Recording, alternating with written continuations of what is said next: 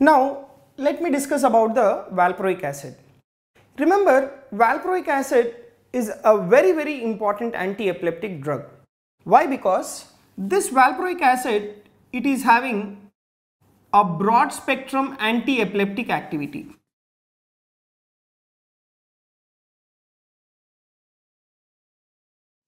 Right, it is having a broad spectrum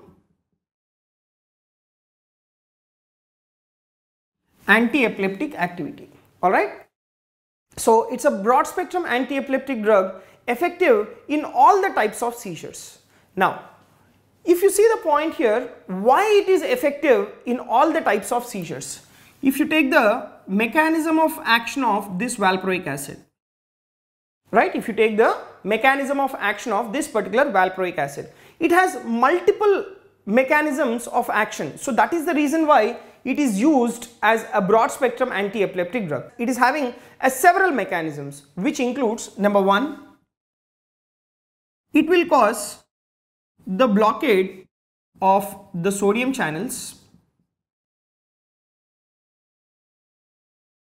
right, it will cause the blockade of the sodium channels, a use dependent sodium channels, and thereby the sodium entry into the cell will be reduced, and thereby the seizures or the involuntary movements will be reduced.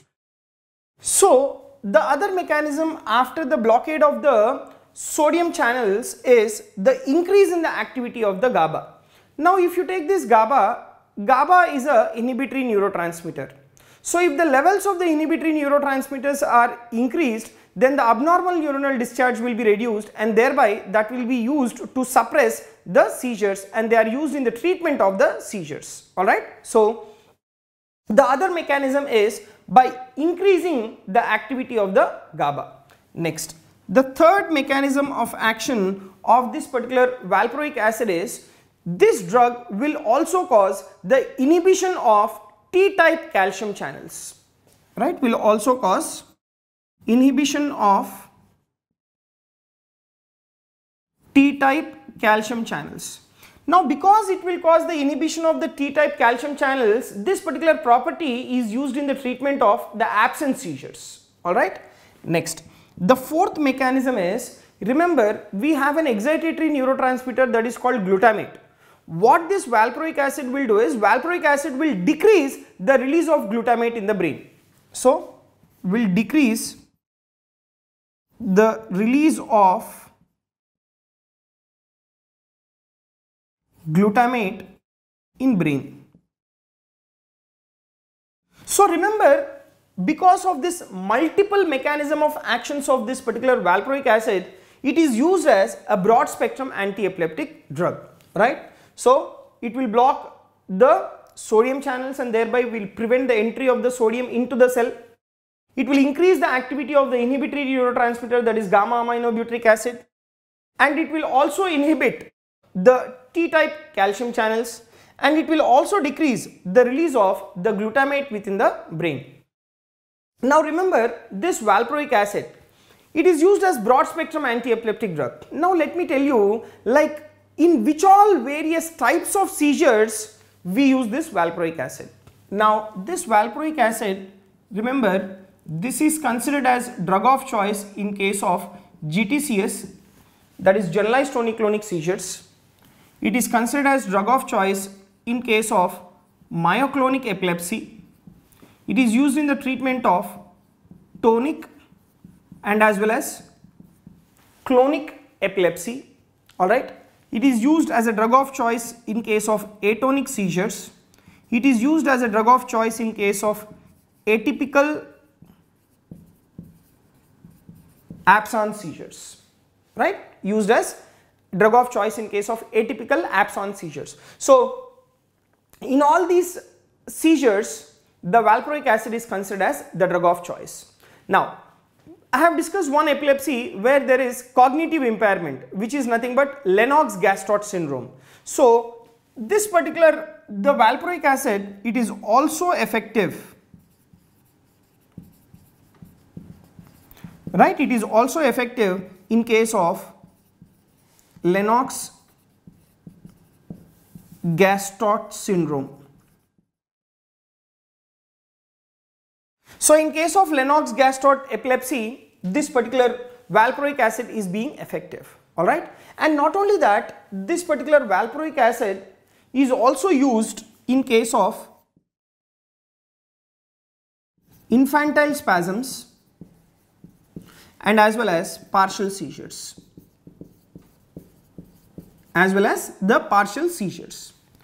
So, but for partial seizures, the drug of choice is carbamazepine, but valproic acid can also be used.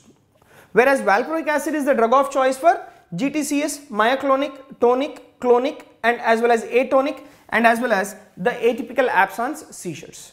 Now, once you have started valproic acid to your patient, remember it should be gradually stopped, right? This drug should be gradually stopped. Now, why this drug is gradually stopped is, remember, to avoid withdrawal seizures, this drug should be gradually stopped, right? So, it should be gradually stopped to avoid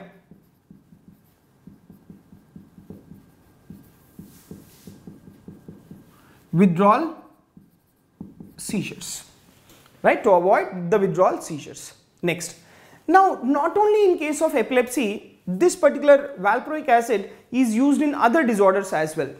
It is used in case of bipolar disorder. It is used as prophylaxis in migraine, right? It is used as the prophylaxis in migraine, and not only that, you take in case of trigeminal neuralgia,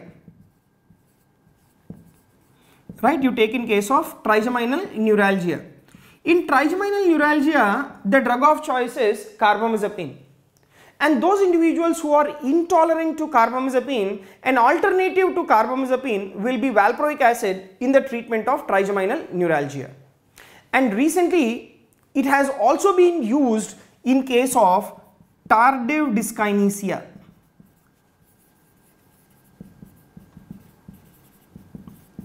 Right? Recently, it has also been used in the treatment of tardive dyskinesia. Now, what do you mean by this tardive dyskinesia? This is also a sort of abnormal involuntary movements. This abnormal involuntary movements will be in the form of facial grimacing, tongue sticking outside, or in the form of lip smacking. So, these are the abnormal involuntary movements what we see in tardive dyskinesia, and valproate can be used in the tardive dyskinesia.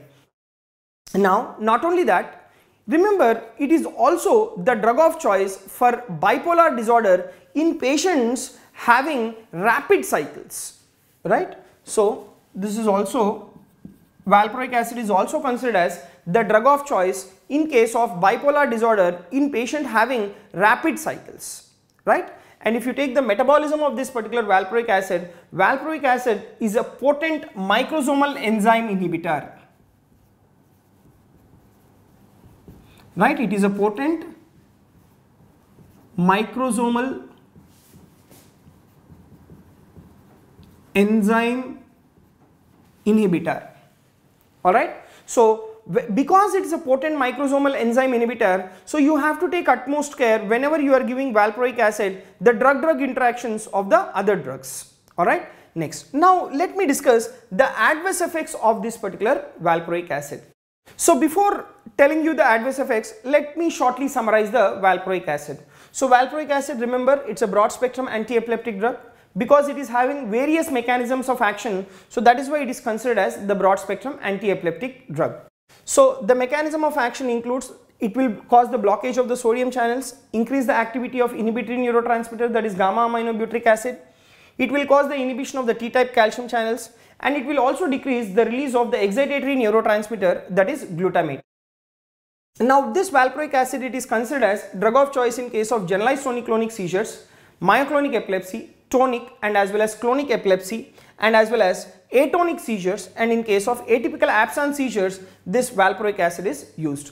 And this valproic acid, it is also effective in seizure associated with the cognitive impairment, that is Lennox-Gastaut syndrome, and it is also used in case of infantile spasms and as well as partial seizures. Remember, once you start valproic acid, this has to be stopped gradually in order to avoid the withdrawal seizures, and it is considered as the drug of choice in case of bipolar disorders in those individuals who are having repeated cycles, and it is used as the prophylaxis in migraine, and it is an alternative to carbamazepine in case of trigeminal neuralgia, and recently it has been found to be used in case of tardive dyskinesia, and it is a potent microsomal enzyme inhibitor. So if you take the adverse effects of this particular drug, that is the valproic acid, remember the adverse effects, it includes weight gain, next alopecia, that is loss of hair.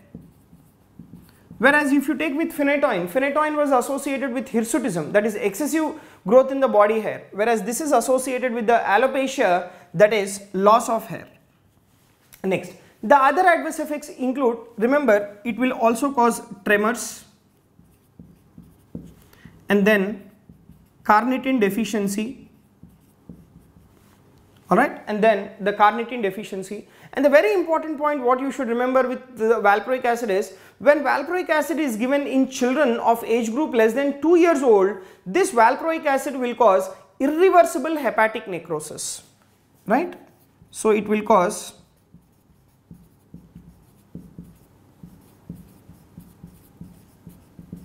irreversible hepatic necrosis in less than 2-year-old children, right? So that is why the valproic acid is avoided in children of less than 2 years old, because it will cause irreversible hepatic necrosis, alright.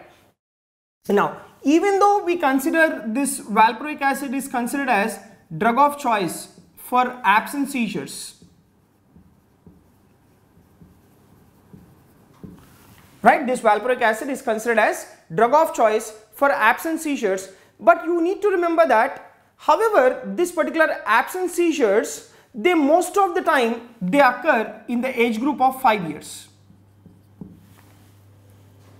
So the valproic acid, even though it is being considered as the drug of choice for the absence seizures, and you have to remember a very important point that this particular absence seizures, this is more common after the age group of 5 years. So because it is more common after the age group of the 5 years, drug of choice for absence seizures, in majority of the individuals it is being considered as the valproic acid, right? In majority of the individuals, drug of choice, it is being considered as the valproic acid. In rare cases, right, remember, in rare cases, if the absence seizures, if they are occurring in young children less than 2 years, right, in young children less than 2 years, if the individual develops this particular absence seizures, remember, for this group of individuals we don't give valproic acid. Why? Because this valproic acid less than 2 years of age, it will cause irreversible hepatic necrosis. So for this particular group of individuals we give what is called as ethosuximide, right, we give what is called as ethosuximide, right. And other frequently associated adverse effect with the valproic acid is acute pancreatitis and as well as hyperammonemia, that is acute pancreatitis is another frequently associated adverse effects, and the other thing is increase in the ammonia levels, that is what is called as hyperammonemia, right. So acute pancreatitis and as well as increase in the ammonia levels have been frequently associated with the valproic acid. Now, if this particular valproic acid, if it is taken in pregnant female, right, if the valproic acid is taken in a pregnant female, the chance of developing neural tube defects in the baby is very common, right. So in the baby they develop what is called as the neural tube defects, and what is that neural tube defects is, it is spina bifida. So spina bifida is a very important neural tube defects that can be seen in baby, like when the pregnant female, if she takes this particular valproic acid. And a very important point you should remember is, in order to prevent this particular neural tube defects in pregnant female taking valproic acid, what is being given to the pregnant female is folic acid. So remember, this particular folic acid administration should be done during pregnancy in order to prevent the neural tube defects, alright. So these are all the important adverse effects of the valproic acid. So remember, valproic acid, the important adverse effects are weight gain, alopecia, tremors, carnitine deficiency, and in children less than 2 years it will cause irreversible hepatic necrosis, alright. And valproic acid is considered as drug of choice in case of absence seizures, and majority of the time these absence seizures, it usually begin around the age group of the 5 years. So valproic acid is considered as drug of choice for absence seizures, but in rare cases where the absence seizures, if they develop in young individuals less than 2 years, there we give ethosuximide. And valproic acid is frequently associated with acute pancreatitis and as well as increase in the ammonia levels. And the other important point is, if a pregnant female is taking this particular valproic acid, there is a very great chance of developing neural tube defects in the baby, and that particular neural tube defects is the spina bifida. So in order to prevent this particular neural tube defects, the pregnant female has to be administered folic acid, and that will prevent the formation of the neural tube defect in the pregnant female.